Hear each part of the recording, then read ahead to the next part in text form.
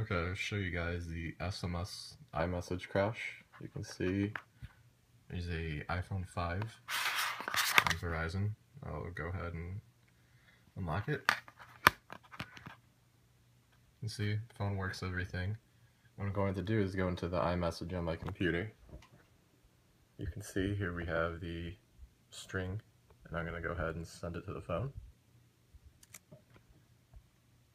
You'll see it receive, and there goes the phone, and it restarts itself.